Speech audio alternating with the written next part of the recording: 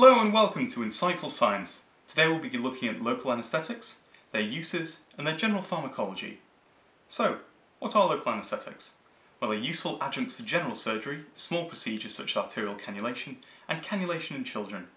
They block nerve transmission, which can improve pain relief post-op, and reduce the need for systemic analgesia, which can often have unwanted side effects. The area that they block pain transmission is dependent on the technique used to apply the anaesthetic. So, where can they go? Well, if we look at their routes, there are four main ways of giving local anaesthetics. Can you think of them? First off, we have topically. So that's local anaesthesia of the skin via a gel or a cream, which is useful in cannulation of children, for example. The second route is subcutaneously.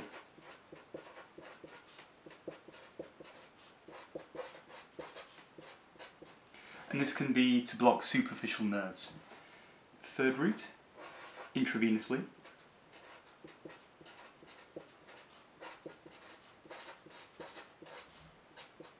And this is useful in regional anaesthesia using a tourniquet, such as in a Beers block. And the fourth route is regionally.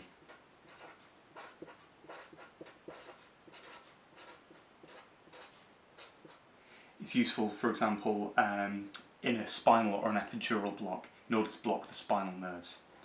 So, when we think of local anaesthetics, we need to think of their structure, because it's very useful to know this as it affects the way that they work. So, all local anaesthetics have a lipid-soluble ring with an amine-containing group, and how they are different is related to how these portions are then linked. Thus, they can be broadly divided into esters and amides. Okay, so an ester, as you can see here, O double bond C, O, C, and an amide would be N, H, C, C, double bond O. Let's have another link there. And we'll put them into different groups now. So, for example, the amides, such as lidocaine, bupivacaine,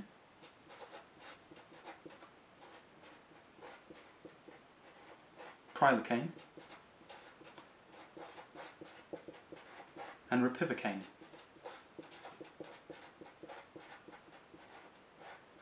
And the esters, such as tetracaine and cocaine. These are some of the more common ones you'll come across, these less so. The easy way to tell them apart.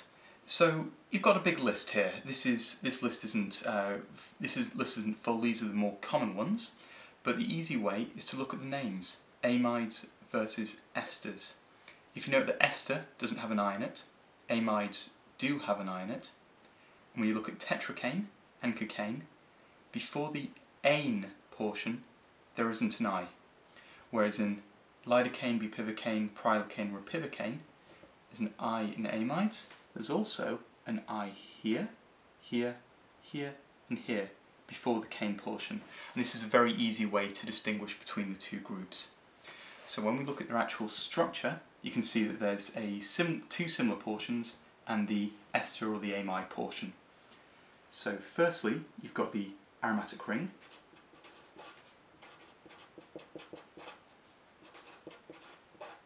Then you've got the intermediate linkage.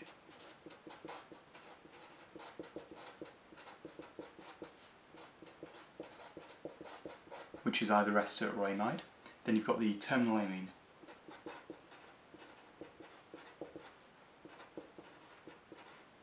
So firstly, aromatic ring.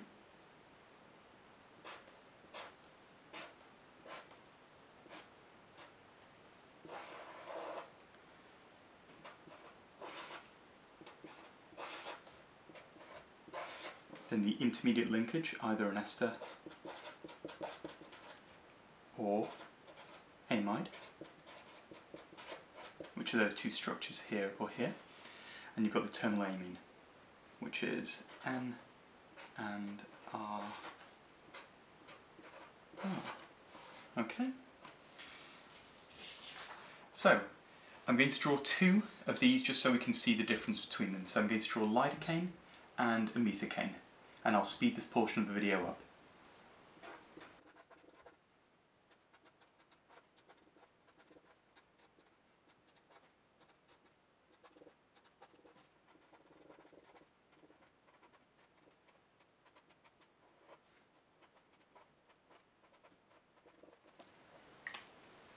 Okay, welcome back.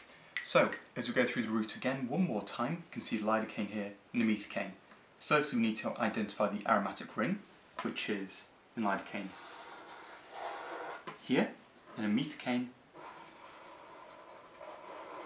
is here. These two are the same. Then let's look at the terminal amine. So you can see it's here, in lidocaine, and here, in amethicane. And here's the part where they're different. So firstly, lidocaine has the amide linkage, which is just here. That's your amide. And amethicane has the ester linkage, which is just here. Alright, well done. Okay, so now that we've got the structure based out, what actually is the difference between these? So, you can see it in the way they work in the body and the way they're broken down. So if we divide them into the amides again, amide and ester. So firstly, amides are partially protein bound. Partially protein bound, which increases their duration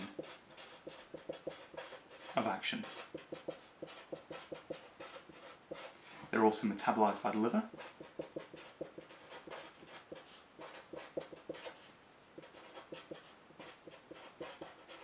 And then they are renally excreted.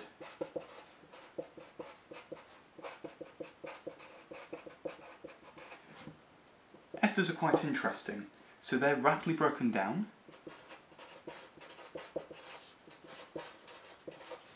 by tissue esterases.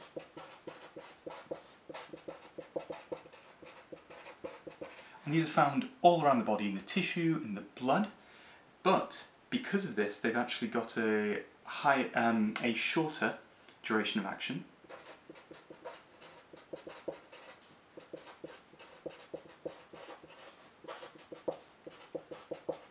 And this is due to the abundance of these tissue esterases. And second point, they also have a higher instance of hypersensitivity.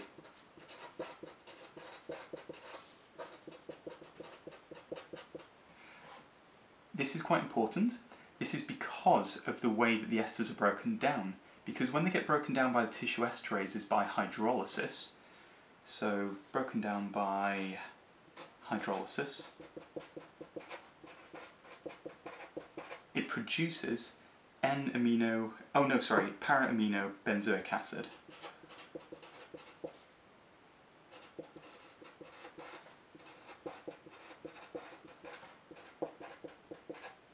Which is partly responsible for their increased hypersensitivity. Okay?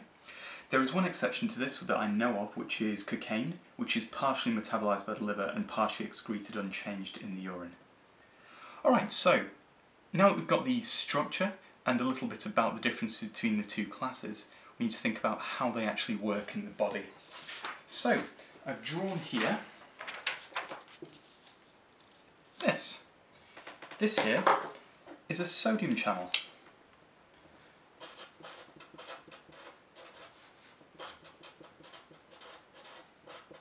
It's just sitting here nicely in the nerve, so this is the inside of the nerve here, at this side, and it's surrounded by both sides by a lipid bilayer.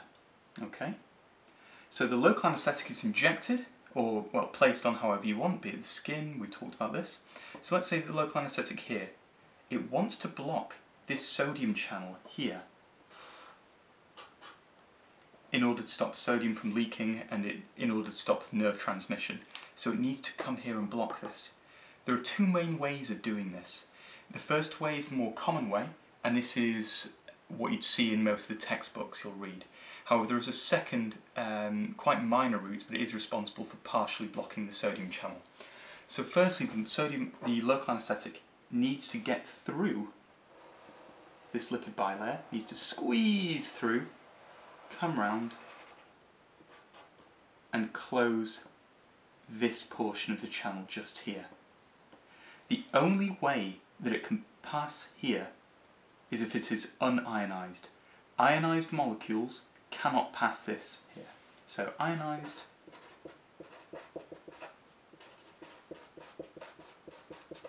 cannot. Unionized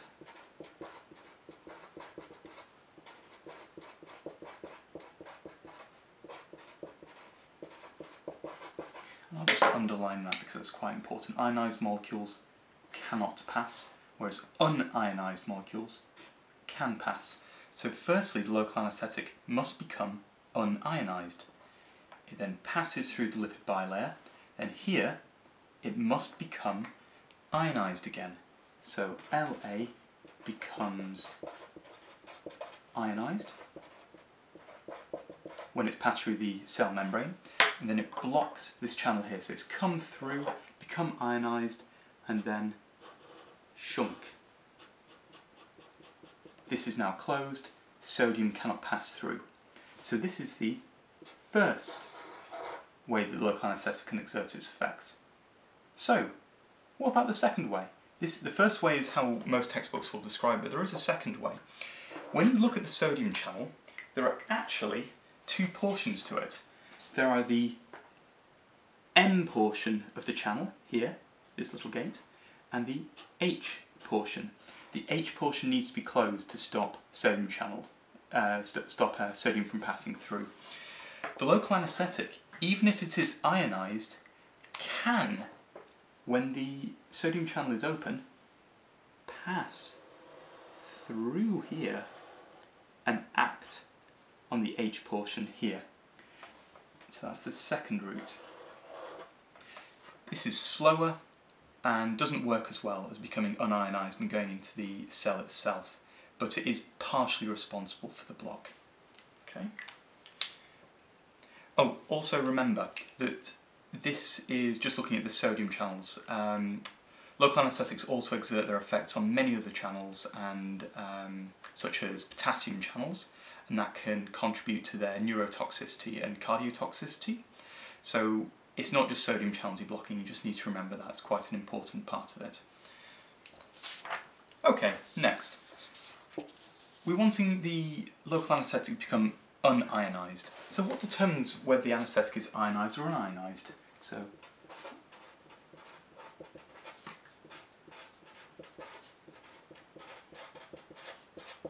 well, there are three main ways. 1, 2, and 3. Okay, so you need to think of whether the drug is a weak acid or a base.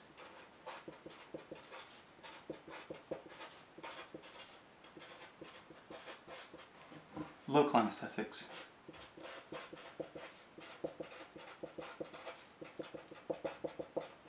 are weak bases.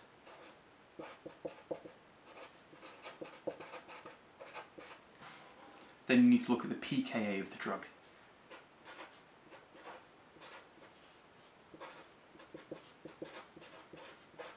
And this is where 50%, the pKa represents where 50% of the drug is ionized and 50% is unionized. You also need to think of the pH of the tissue that you're injecting into. If the pKa is very close to the pH, it means that 50% is unionized and will likely cross the lipid membrane. So if the pKa is quite close, it exerts its effects quite quickly. When we think of the pH of the tissue, you need to think of where the local anaesthetic might not work. For example, because the local anaesthetics are weak bases, if you go into a more acidic environment, they're going to be more likely to be ionized. So this means that they're not going to be able to pass through the double membrane, and they're not going to be able to exert their effects as quickly or even at all. So if you have an acid environment, such as in an abscess or infected tissue, the local anaesthetic might not work.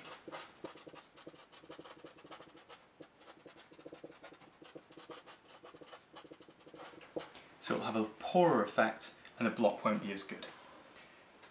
Their onset then, so onsets now,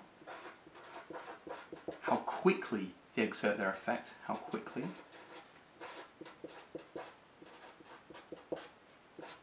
they exert their effect is then determined by their pKa. So the closer the pKa to plasma pH or tissue pH, the more drug is available in its unionized form, so there's more rapid block. So closer to tissue pH,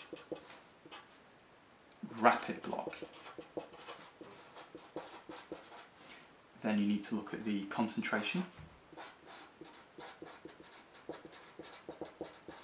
of the local anaesthetic. You increase the concentration equals a faster block. Easy, right? Next is the lipid solubility.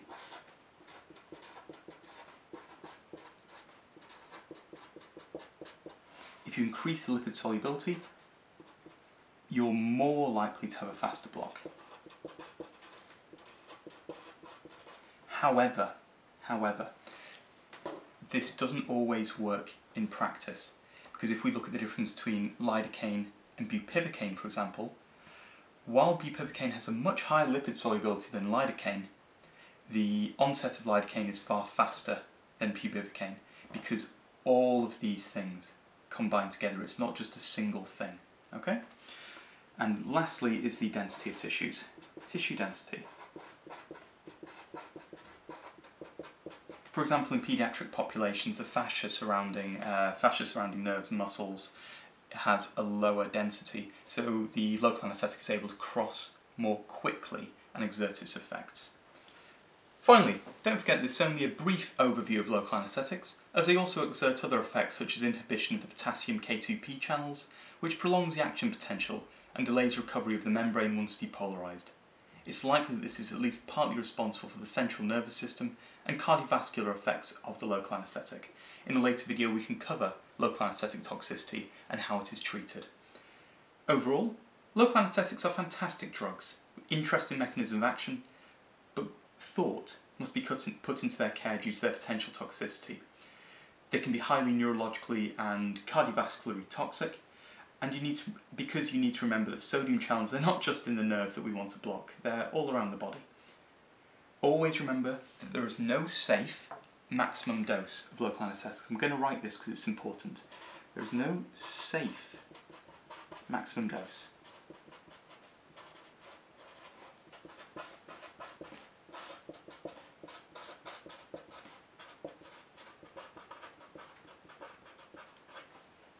There is no safe maximum dose of a local anaesthetic.